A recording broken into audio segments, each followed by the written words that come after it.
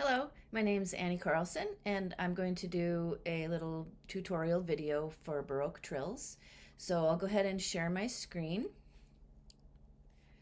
to show you what I'm going to talk about.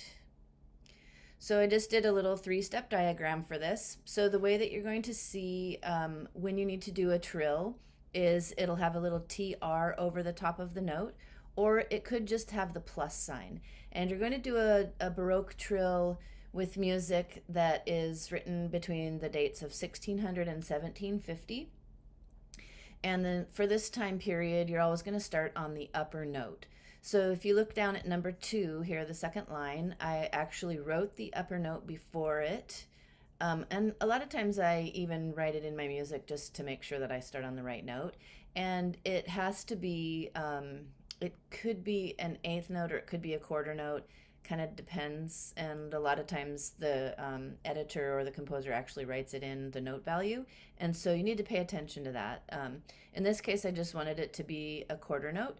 So that's going to take away half of my half note. So I'll only end up doing the trill on a quarter note of the A, and because the grace note's going to be a whole quarter. I'm going to end the trill on a G. So I'm going to go ahead and play steps number 1 and then number 2. So number 1 is just a half note of the A. And then when I go to number 2, the grace note is the B flat, the trilled note is the A, and then the end note is a G, and it just sounds like this.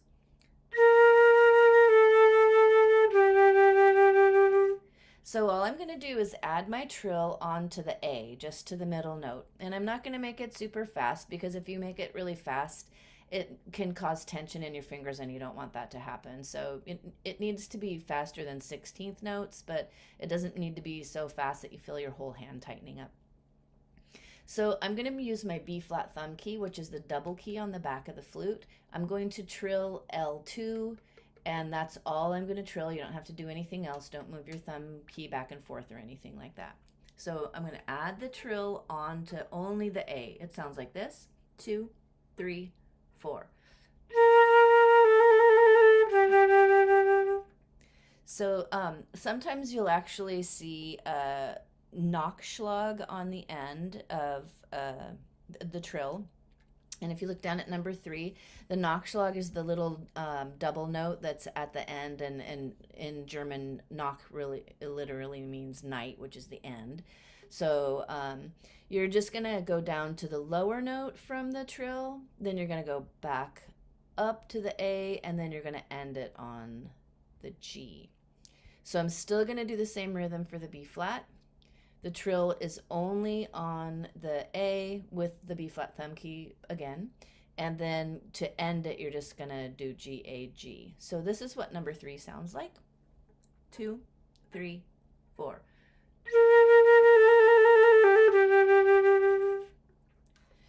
So the thing that you need to remember about trills is you always have to take into consideration the key signature, and then you have to be able to know what the trill fingerings are. So it's either at the end of a good book or a method book, or you can look online. There are a lot of great websites that tell you fingerings. And the other thing is sometimes the rhythm is not always necessarily just a quarter note and a quarter note.